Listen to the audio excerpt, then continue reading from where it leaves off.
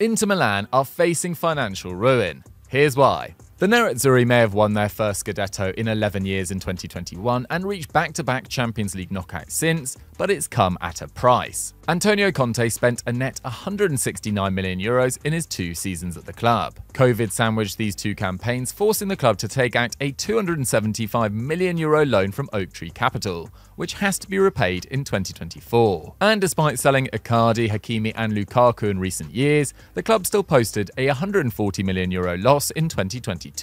The club missed the opportunity to sell Skriniar and De Vrij, who are set to leave on freeze this summer. Edin Dzeko and D'Ambrosio have been allowed to run down their deals, and their €20 million gamble on Lukaku has backfired. With very few sellable assets, the oldest squad in Serie A, and a huge financial burden hanging over them, things could be about to get worse before they get better. How would you save the club's finances? Let me know in the comments.